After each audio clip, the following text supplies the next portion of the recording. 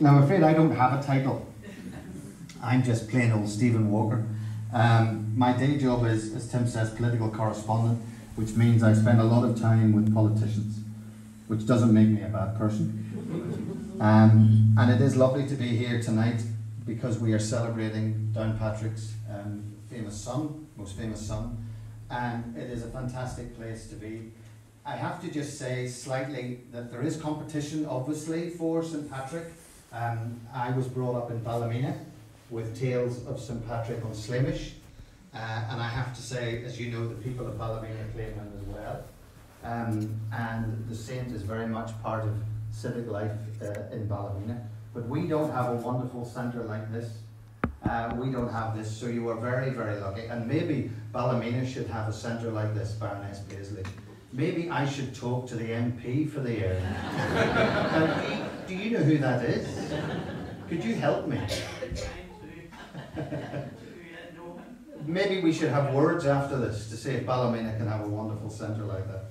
Anyway, the purpose of tonight is to be very informal, to just talk really about St. Patrick, about your views on St. Patrick, about your faith, and then take some questions afterwards. So let's start. I know you are a woman of strong faith. I've interviewed you before, we've chatted before, but just tell us the importance of your faith to your life. Well, my faith is the centre of my life, really, because life is only for a short time, no matter how long we live, and we've been hearing tonight in our conversation before this meeting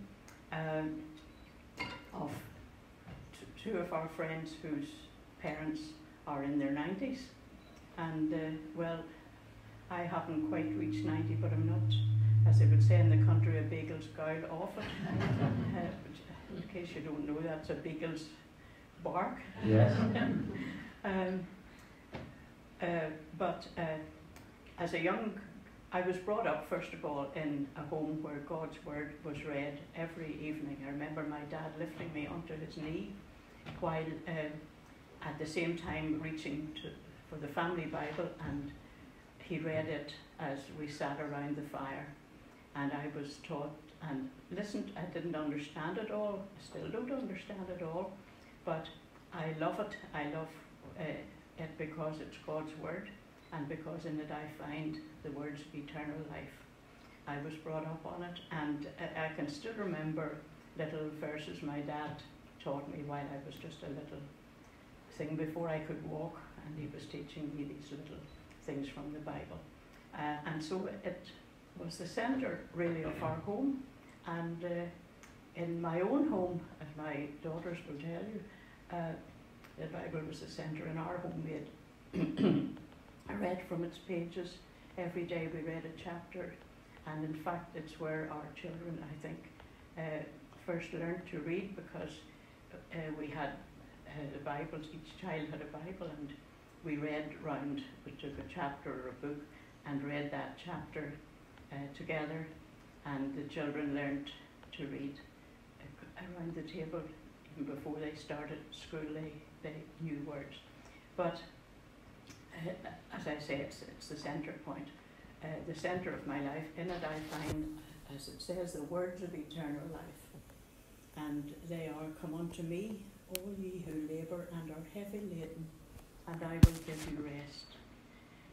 And I have found that true in my life, and all the ups and downs, that the Word of God, indeed, and God Himself, through the death of His Son on Calvary,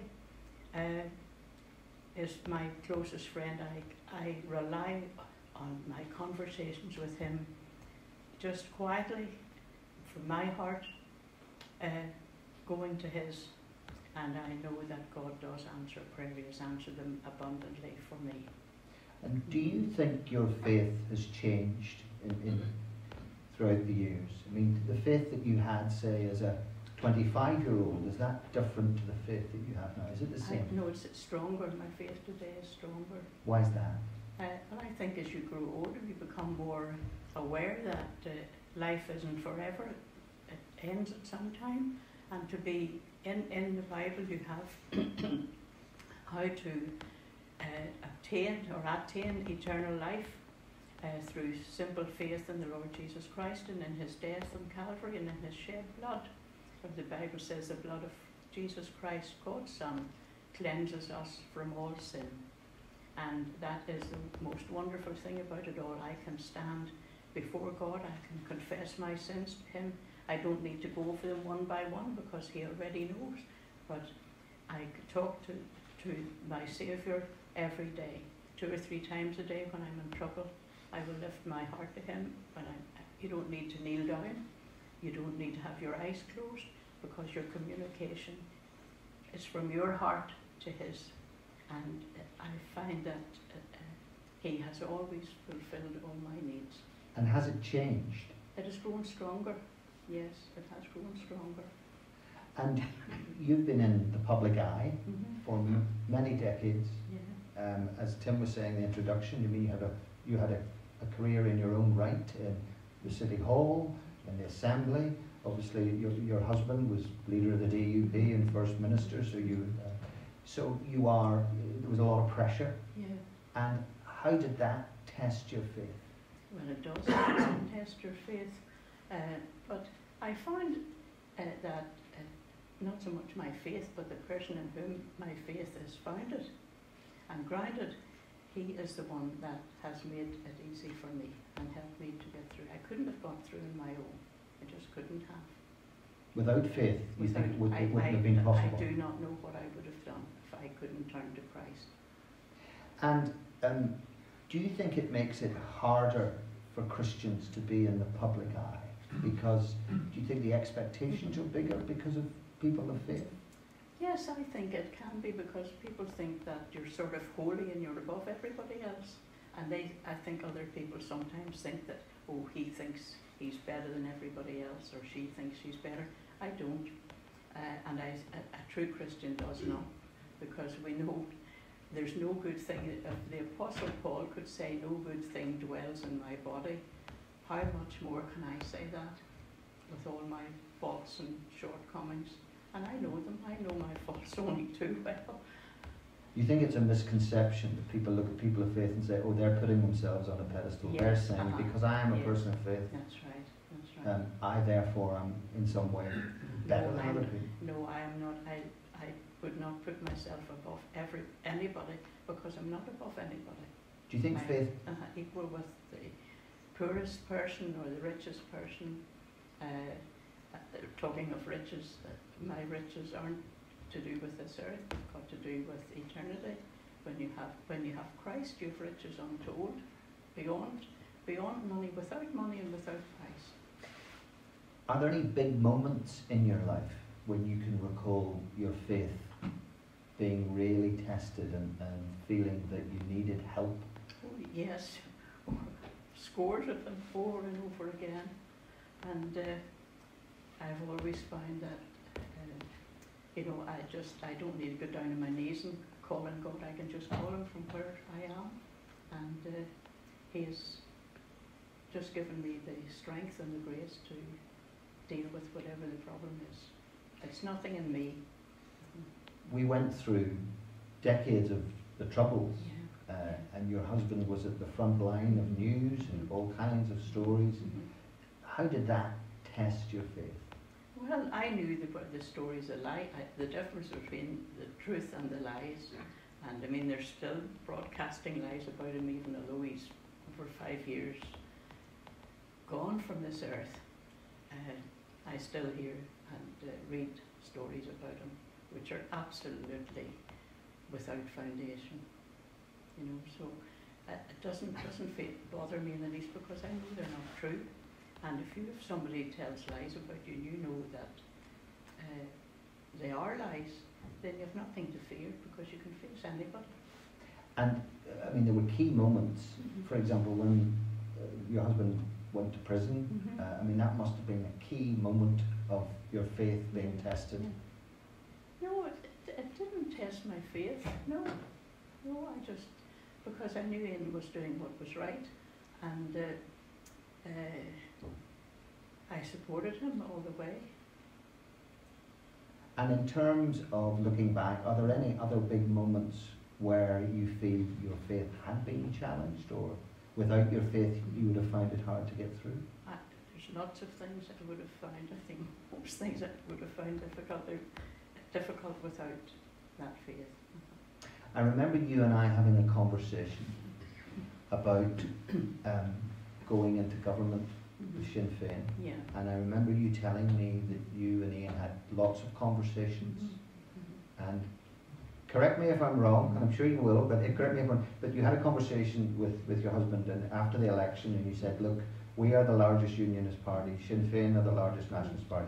We are Democrats, we go into power with Sinn Féin. Was that a moment of, was that a moment where faith was important or helped? Well, because that really was a big moment. It was a big moment, and we knew, and I know Martin McGuinness also knew he had enemies on his part, on his side of the political and religious divide, that hated the thought of him and Ian meeting and talking together. But it didn't faze me in the least, you know, that this was going to happen. I knew there would be trouble, and I knew there would be all sorts of accusations and things. We all knew that. But it was the right thing to do at the right time, and before that, Ian had not he hadn't the backing behind him that he could do that. You know. And but they made a tremendous impact in Northern Ireland, and if people that followed them had kept it going, we wouldn't be in the mess we're in today. You believe that? I believe that, certainly. And Ian had a unique relationship with Martin McGuinness, Yes, and they talked about faith, didn't they? They did. It was one of the first things they did talk about. And did they pray together, or? Well, Ian prayed with him. He did every day. Our life, really, every day as a family we prayed together. When there were just the two of us, we prayed together. When the children came. At the start of the day? At the start of the day, yes. And we committed our lives and our way and whatever we did, and just asked for God's guidance as the day proceeded. And it was the same then, and Ian went in every morning, and he said the first morning they met, you know, as the thing started, Ian said, Martin, I pray every morning, we're going to pray every morning, and Martin was absolutely open to that, and I think that made a big impact on his life and on his friendship, you know, and it certainly, there was a change in the country, because for the first time things were working really wonderfully after such a long time when they weren't. And then after Martin's death, I think things went down. So they physically prayed together in the same office? Ian prayed with him every morning. Without fail? Every morning without fail, he did. Yeah. And when Ian wasn't well, Martin came to the house and he was did. quite a regular visitor. Well, he came twice. He came when Ian, before Ian took ill, just after when Ian had retired, he came, he phoned and asked, he said he would like to come up. So I said, certainly. And he did, and when Ian died, he phoned me and said he would like to come. I know that, he said, I know the house is strictly private, but would it be all right if I came? And I said, certainly, Martin, it would. And he did, he came, and he went in to the room where Ian's coffin was, and he stood over that, and his eyes filled with tears, and that touched me too, because it showed the relationship that the two men had was genuine, and he meant well, and I think if his life had been spared, and Ian's life, things would have, you know, kept improving. Things would have been very different. And without Martin McGuinness's faith and without your husband's faith, do you think that would have been a completely different relationship? Well, I know everything in my husband's life did depend on his faith.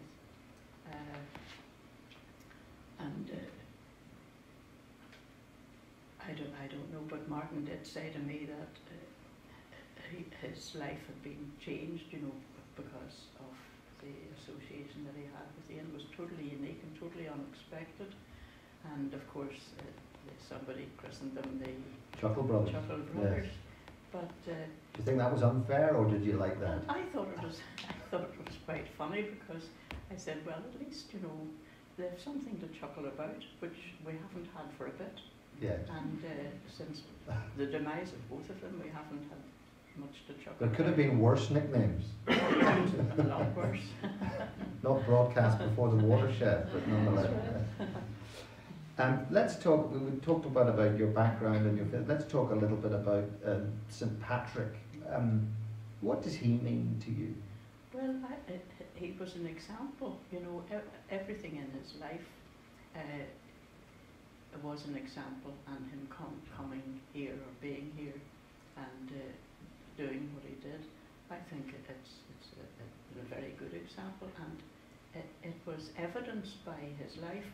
Ian wrote a book here on Patrick, the Apostle of Ireland, and the man and his message, and it's a very interesting little book. And I was looking at some of the things that Patrick said. I pray God that he may give me perseverance and count me worthy to render myself a faithful witness to him. And that was a very big thing, and Patrick did that, didn't he? Yes. By all the things that he did. And he was a devoted believer in Christ.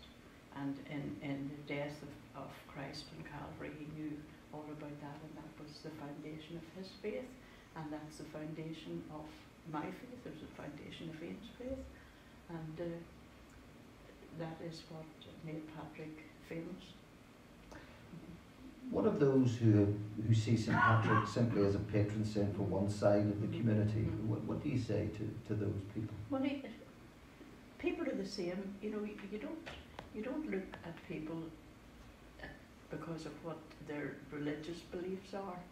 You know, whenever you go into a hospital, you don't ask a doctor, are you a Catholic or a Protestant? You know, you just want to know if they're qualified. Yes, you just want to know if they can help you. You know, and that, you know, that doesn't bother me at all.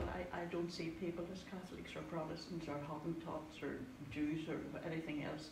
I see them all as equal, and that Christ died for them all, so we're all the same, and without him we're all sinners. But the point I mean, the perception of St. Patrick's Day in Northern Ireland, some look at it and say that's simply for one side of the community. Well, it's not. No. And you think some people have just simply got that wrong? That's a wrong perception. It's just a wrong conception. Yeah. Forgiveness was an important part of St. Patrick's life. As a Christian, is that one of the most difficult things to do you think? Yes, it is. It is. There's no doubt about it. It is. It takes an awful lot of thought, I think, first of all, about yourself. Are you really willing to do this? Are you genuine in your forgiveness? You know, and whenever you find that, when you look at another person, look into the eyes of another person, you know, you're seeing yourself only in another form, as another person, and you realise that you're not above them nor they above you. We're equal. It is hard, isn't it? I don't think it's hard to say you're equal with somebody else. You've equal rights. You've equal, you know. The other thing that equal difficulties. St. Patrick is known for is that he came back to Ireland. Yeah. And in a sense, he didn't have to do that, but he came back to spread the gospel. Yes. In a sense, that was the hard route. Yes. Is there a lesson there that in life don't always take the easy route? Sometimes you have to take the hard route. Sometimes you do, yes, and sometimes it's costly, personally costly to you. But that's not important really in the overall scene of life, the overall picture. You mentioned your husband's book about St. Patrick, he clearly was a key figure to Ian, wasn't he? Yes, oh yes, Ian was a great St. Patrick man. He was. He was a great admirer of him and all that he did. And he faced a lot of opposition in a way. St. Patrick was quite fearless, wasn't he? He was. What do you think today we can learn from St. Patrick? Is there a legacy there? Are there things we can pick up from the way he behaved? Well, people are still the same, you know, no matter what your background is or anything else. Yeah, people are still the same. And Patrick, I think, if people read some of the sayings, they would get to understand that too. And do you think he is simply the father of Christianity in Ireland? Is that how you look at him? In a sense of bringing the gospel here? Yeah. Well, anyone who brings the gospel to a country or even to a family or personally, yes, I do think that they are very important. And in terms of celebrating the life of St. Patrick, what do places like this mean, do you think? Well, I suppose these places they're specially set up, and I think it's a great centre, you know, to spread the story of Patrick and all that he did and all that he still means to the people of Northern Ireland and Ireland, I suppose, in general. But if there were key things to learn, would forgiveness be the key, do you think? Forgiveness would be one of them, yeah. And in terms of making it relevant today, I mean, we do live in a very 24-hour news society. We live in social media. There's an awful lot of pressure on people, and do you sense that it's hard to get that Christian message out? Well, I think it is hard because people are so caught up today in their own lives. You know, I think we're more isolated and insulated than we used to be because there were no such, television was unheard of when I was a child growing up, and a radio was something special that not everybody had, and people were more open with one another, more friendly, I think, with one another. We weren't so insulated and isolated as we would be today. As we would be today, we have our little families and our little friendships. But Patrick was speaking to, I suppose, a largely uneducated people, and I think we need to get out and talk to other people about our faith, and you know, and spread it, and not be afraid to talk about it. Do you think it's hard to be a Christian in 2020? I don't know that I suppose it is hard, but I don't look on it as hard. You know, I think you take a stand. Everybody has their own rights, you know, and their own beliefs, and they've every right to those beliefs, whatever they are. But whenever you do try to take a stand or make a stand, there's usually a price to pay, you know, for that. You're mocked, you're misunderstood quite a bit. And then, I know you're out of the political sphere, but in the political sphere, and you know, I'm sure you and Ian talked about this a lot, there are key decisions that are made or can be made that impact on your Christian beliefs. You'd say, you know, use two examples: abortion, same-sex marriage, things that are in the public domain, and that tests your faith, but it also tests your belief of what is right for the public and what should you be doing for the greater good. Well, that is true, especially these the two things you've mentioned: abortion, for one of them, and same-sex marriage. Same-sex marriage, yes. both of those, they're against all that God teaches. And as a believer in God's Son and in God, I cannot accept those as being right. What God has condemned, we cannot say that it's right. We cannot make it right.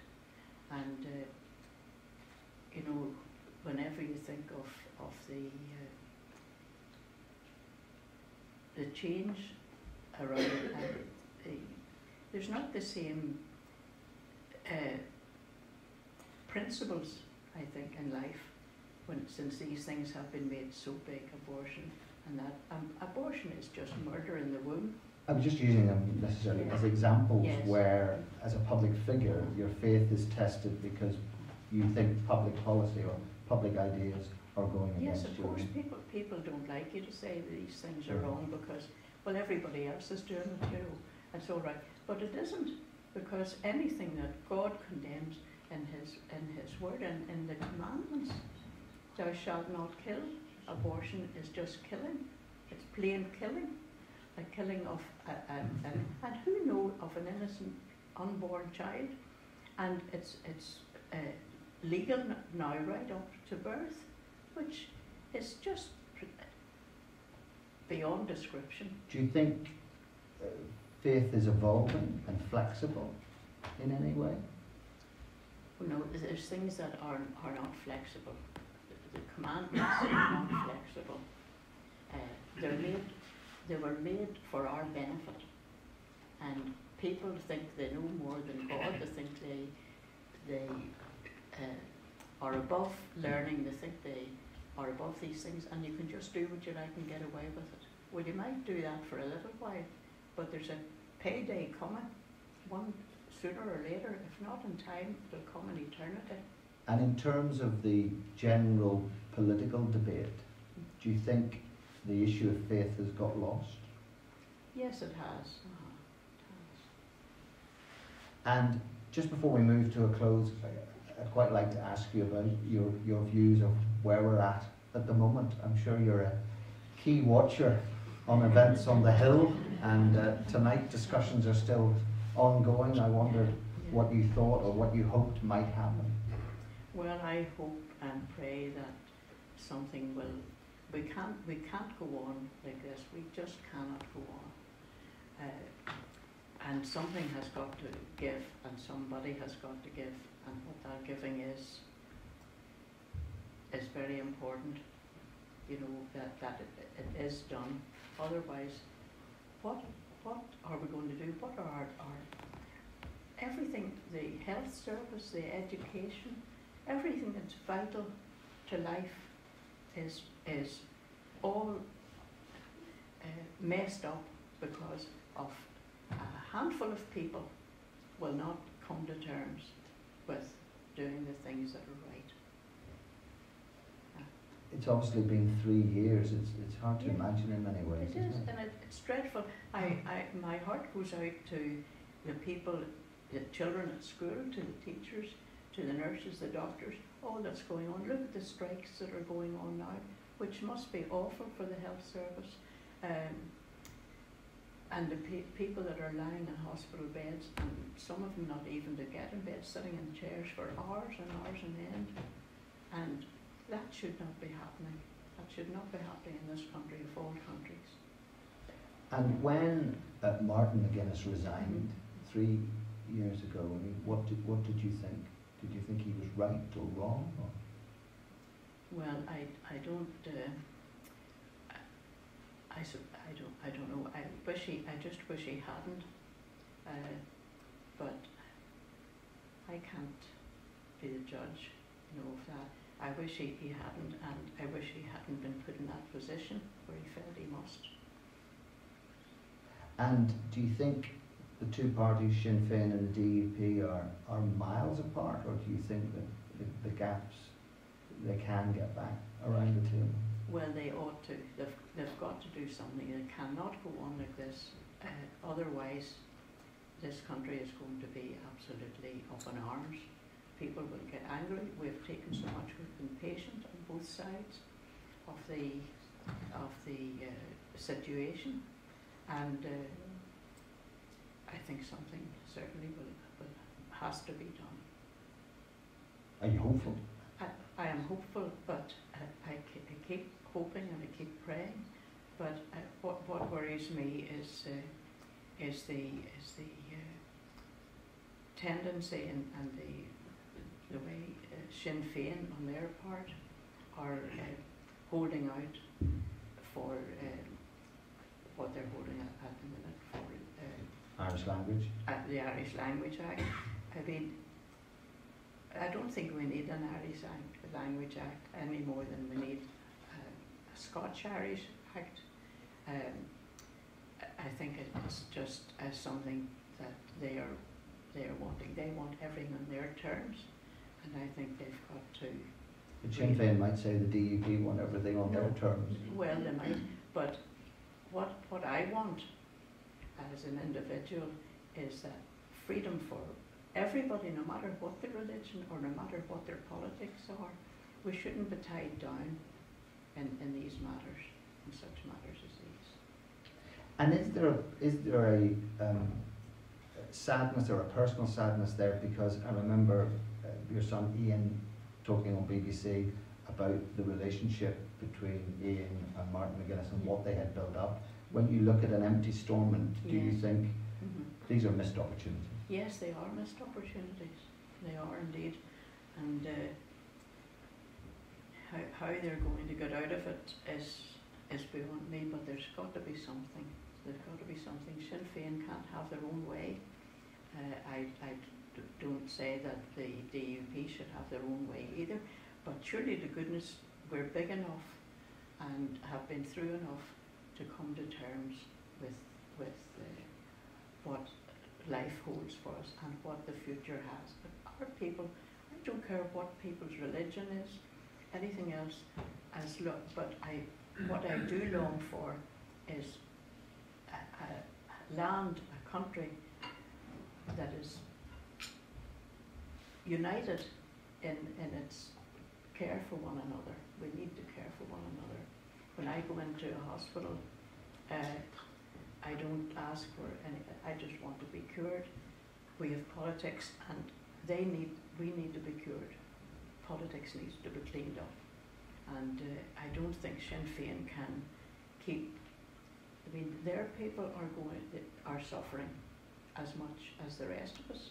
And I don't see how they can claim to be a party of the people if they continue to deprive the people of their human and civil rights. And do you think it will happen? Do you think there will be a deal? Well, it's impossible to say. I certainly hope and pray that something will happen, big or small, that will just make the difference. That they can see sense for this.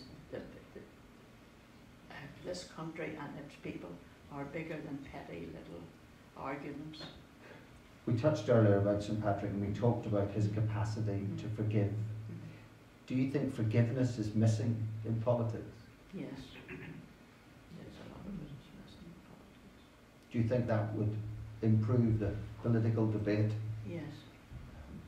Yeah, I do. I think people do need to. They're sitting there and they're talking and it's as if there's no interest in the people that they're supposed to be representing, which is absolutely disgraceful. Ladies and gentlemen, I want to keep some time for questions, so maybe we just give a round of applause for Baroness Paisley.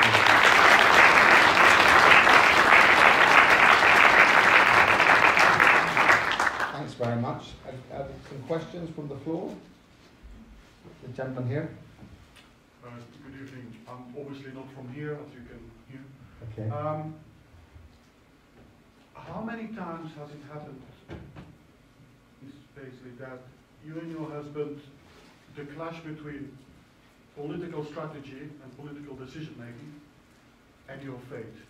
How many times, I wouldn't say you had to choose between the two because you wouldn't, but how many times was there a conflict over the years between taking a political decision, short-term, long-term, and your faith?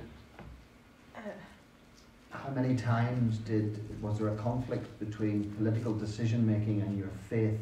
Well, any time there was, what we did, we just said, well, look, we're going to pray about this, and we did. We knelt down together and prayed about it and asked for God's guidance. And we still do. He's not here, but I still do that, and I know lots of other people do that too. And we just need to look to God and trust in Him. And He tells us if we do that, that He will answer us. It mightn't be the way we want or the way we had hoped He would, but He does it for our benefit and for His glory. Okay, a lady here at the front. Baroness Paisley. We have nurses who look after patients. We have doctors who treat patients.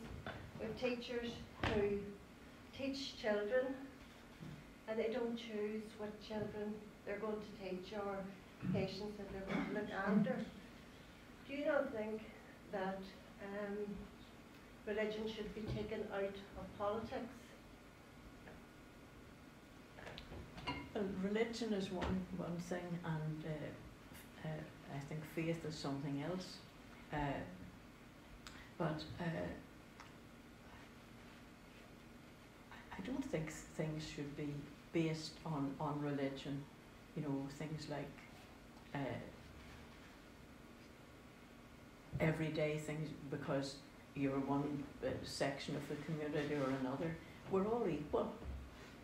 And I think sometimes our politicians forget that.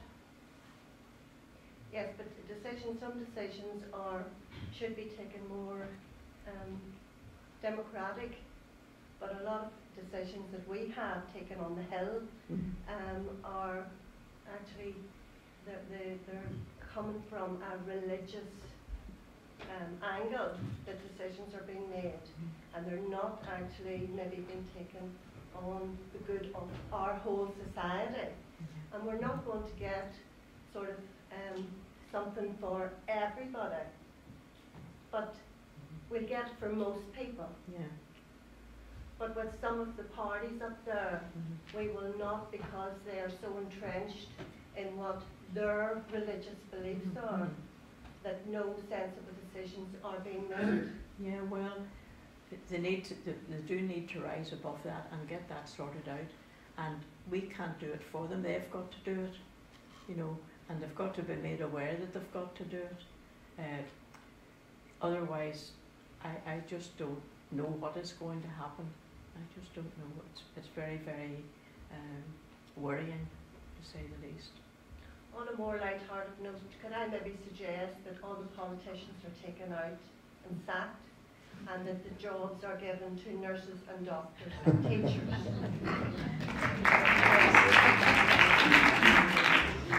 It might be an idea. Gentleman at the back over here. Thank you, Baroness Paisley. At the very commencement of your address, when Stephen asked you about talking to your late husband about government, you listed by saying, we are the largest party, that's the DUP. Sinn Féin is also the second largest party. We are Democrats, you said, and therefore we should go into government.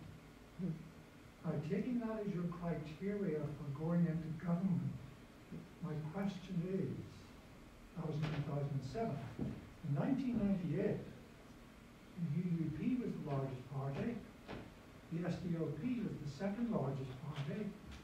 On the 22nd of May, overwhelmingly, the peoples of Ireland endorsed the Belfast Good Friday Agreement. And even in 2007, the IRA Army Council was still active. Sinn Féin still didn't recognise the legitimacy of Northern Ireland as part of the United Kingdom. So my question is, what changed from 1998 to 2007 that made you advocate that the DUP should form a government with Sinn Féin?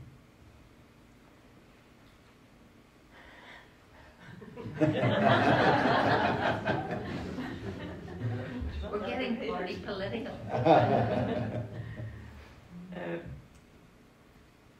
I don't think we had enough at that time, when did we form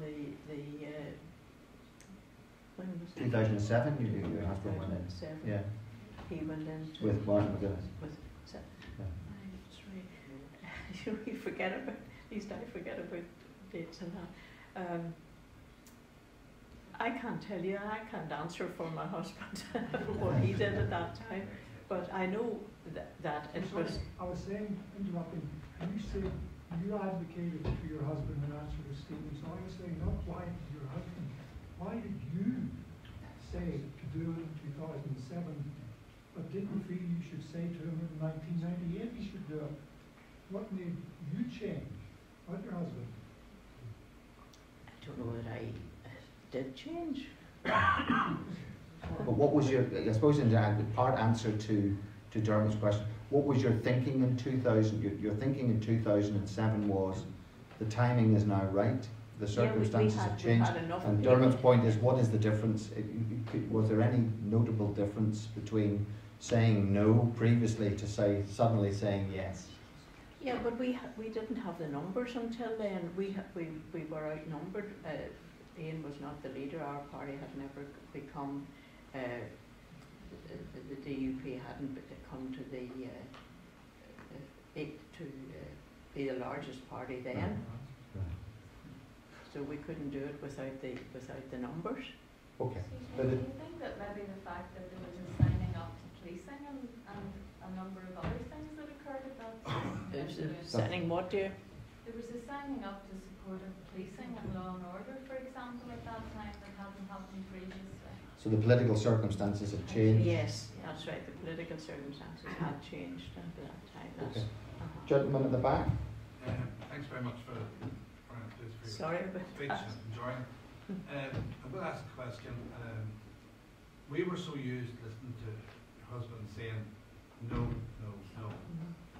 And I'm wondering, what was the significant thing which led to the rule of Damascus conversion, where he suddenly was able to say yes? There's a school of thought among some people in rural areas that at one time we thought he had been ill, one time we thought Dr. Paisley had been ill, and maybe during that time before he maybe experienced a religious conversion or something. You could maybe add some light to that. That's a lot of people genuinely believe that. I'm genuine when I say that. So I'm just wondering, you're the one who should know best. It's a similar point to Dermot's point, but he's basically saying, was there a moment in your late husband's life where did something happen that suddenly persuaded Ian to say, I've got to do this, I've got to go in power, I'm going to be First Minister, there's going to be a Sinn Féin Deputy First Minister, now is the time to share power. What was there a light bulb moment? And the gentleman was suggesting that your husband had not been at all well, and was that a moment for him to say, look, I have to get on with this? Am I summarising your question correctly? Okay, thank you. No. As I said before a few minutes ago, we had not the numbers then. We couldn't do it before then. We couldn't do it because we were not. We didn't have the numbers to do it. But as Rhonda said, there were some circumstances had changed. Sinn Féin had signed up to policing. That's and right. political That's right. It circumstances was had those changed. things that were. I'm keen not to get bogged down in a complete political history lesson, because I sense from you all you're probably keen as well. So there's a lady at the back. Provided it's not a political history question relating to 2007. Well, I'm not a lady, by the way.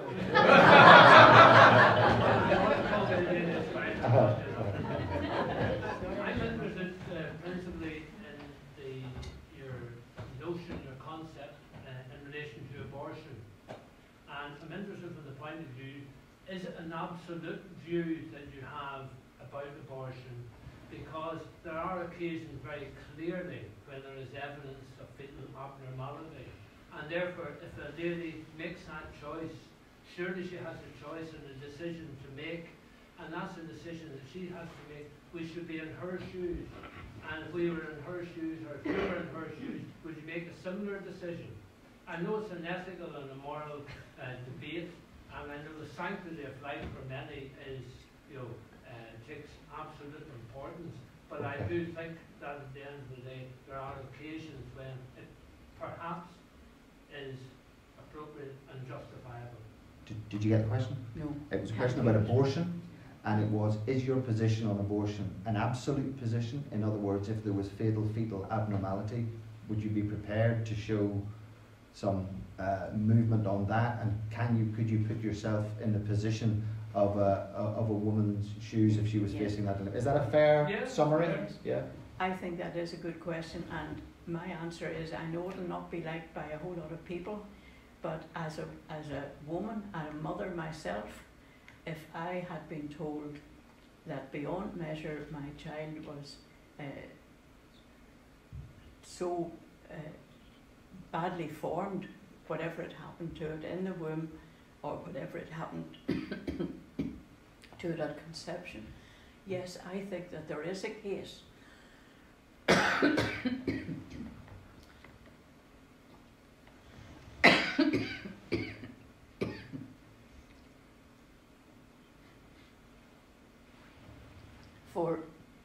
there is a case to prevent that it's an awful trauma to come through, because I've seen people have come through that, and it's been just dreadful for them. And I think that would be the one exception that I would make, or I would like to see made, but it would need to be done very, very carefully. You just can't say offhand yes, but I do have a lot of sympathy for any mother who finds herself in that position, and you just can't have it. There was a case not long ago here of a girl who had to go to England, and that should not have happened. That should not have happened because the baby was already dead in her womb, and I think it was altogether wrong that could not take place here, instead of having that young woman to go through all that trouble. Okay, thank you. Lady here. I suppose my question is based on hope. Whenever the Good Friday Agreement happened, we as a nation were very hopeful. And I think now, a lot of people have lost hope in terms of our political climate and what's happening or not happening. Mm-hmm. And I suppose apart from getting on our knees as a people and praying, how do you think we as a people can try to change what's happening? Yeah, I would agree with you that it is a very bad position that we're in, and how to get out of it is something that is baffling, and it's very difficult to say what should be done. But you are right, I do believe that people have in a large way lost faith in those who are in charge, and I think prayer is a big thing that we do need to pray about it, and but it certainly needs to something needs to give, because we cannot go on like this, cannot continue. Are you an optimist? Are you a glass half full person generally? Yes, I would be. I'm not a 3/4 empty. Yeah, I would look on the bright side and be hopeful that things will, but at times I must say I am concerned. Do you think your faith makes you a cheerier, more optimistic person? Well, it does. Yeah, it gives me light and it gives me hope. Because the Bible says of itself, thy word, God's word, is a light to our path, a lamp to our feet and a light to our path, and so it is. And I think the people everybody needs to get back to the word of God and to get back to the real basics and the real serious things in life. And if we do that, everything else falls into its place. Otherwise, we're just on the downward slope. And I think we need all to turn to God and commit our lives and commit everything concerning us at this present time. We need to do that. I remember during the war years when the late king called on the nation to pray. Otherwise England was Britain was lost, the United Kingdom was lost in that war, and we wouldn't have had the freedoms that we have today. And I think we need to get back to that. And people, there's a large number of people today, and they call themselves Protestants and they call themselves Christians, but they never open the Word of God to find what His way is and what His guidance is. And I think that's a big loss for a family, and it's families that make up the community, make up the country, and make it what it is. And I think we've lost that in a large measure because people just ignore it. Are there any more questions before we close? One question here. Yes. Mrs. Paisley, tonight you talk about minorities of St. Patrick reaching out, and we talk about especially the centre and our own famous son St. Patrick, who was once a foreigner to this land. Is there a sign of regret in your own heart and part of the DUP, and some within Northern Ireland, that we are turning our back on the minority while we leave the European Union?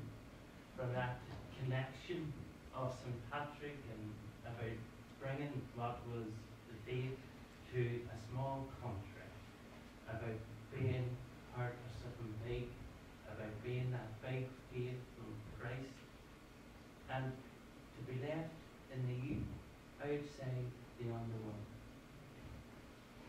I have to give you the honour of the night for being able to weave in St. Patrick and Brexit.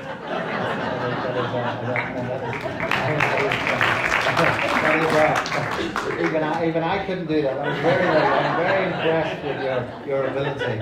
If you didn't hear the question, the gentleman was asking about have we lost something, and that we embraced Patrick into this land, and yet here we are about to leave the European Union and be in a sense isolated. And I hope I'm summarising your question correctly. Please forgive me if I've left something out. But in a sense, are we becoming isolationist in a way that St. Patrick was embracing? So that's the Brexit St. Patrick question, which I certainly wasn't anticipating this evening. But thank you very much indeed. That certainly takes a discussion in a different direction, that's for sure. Brexit and St. Patrick, discuss. I think that's. I think I couldn't discuss. Okay. I wouldn't know enough, well, to put. Are we being? I suppose a slightly truncated version. Is there a sense that by leaving the European Union, are we sort of becoming a little narrow-minded, and will we stop embracing people? And does that concern you, that rather than reaching out, with Brexit, we are becoming inward-looking? Well, I suppose it could be, but we do need to have a wider vision, and we do need to look at other, outside ourselves, because you can become so isolated that you're insulated, and you just don't have any outside interest at all in other people, and we do need that. And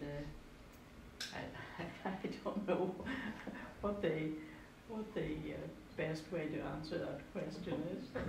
Okay. You can Okay. do both. Ladies and gentlemen, I think you'll agree we've had a fascinating evening that has ranged from the Baroness's life and faith. We've touched on equal marriage, we've touched on abortion, we've touched on St. Patrick, and we've touched on Brexit. I think we've done the full gamut of news and current affairs, so maybe you'd show your appreciation of Baroness Paisley.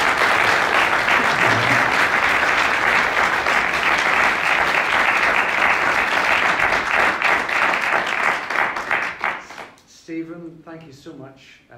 Baroness, thank you so much. Can I ask one question? We're talking about legacy. Legacy, there is the Bandside Library. So maybe either yourself or Rhonda could give us a little advert for the Bandside Library, because it's a fabulous facility.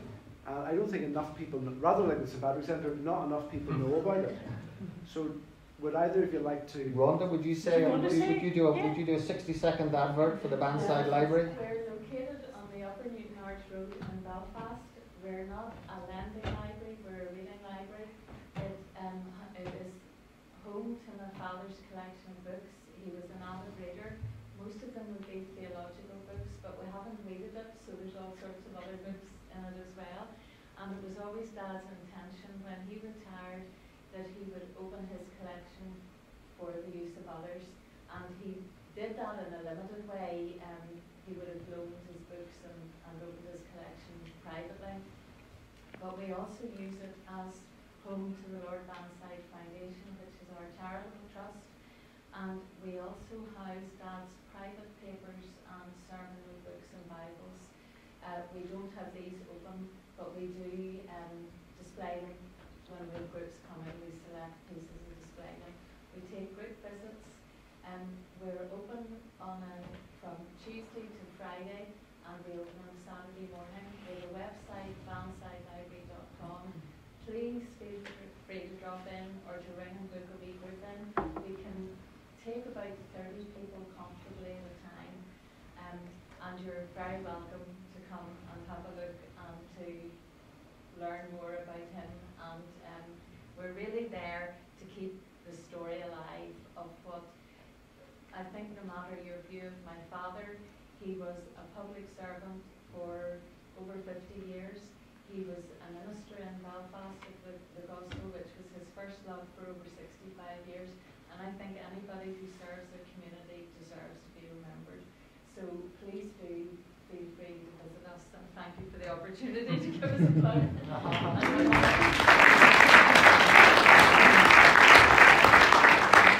So that just leaves us to wrap things up. We do have some nibbles in the art gallery. For those of you who might be a little peckish, please do go in, because I went to Lidl's today especially for you. Please do feel obliged to go. We will all be circulating. I would also like to just make a couple of presentations. Baroness Paisley, this is for you, but now you sit there because this is very heavy.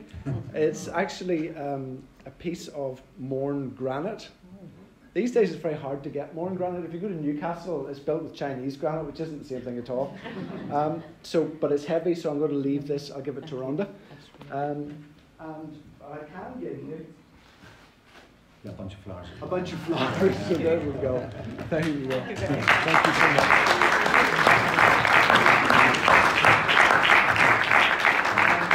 Stephen, to show our appreciation, thank you for coming tonight and for guiding us and for thoroughly entertaining us in such a professional manner. We have given this to you. Oh, that's very kind. Thank you very much.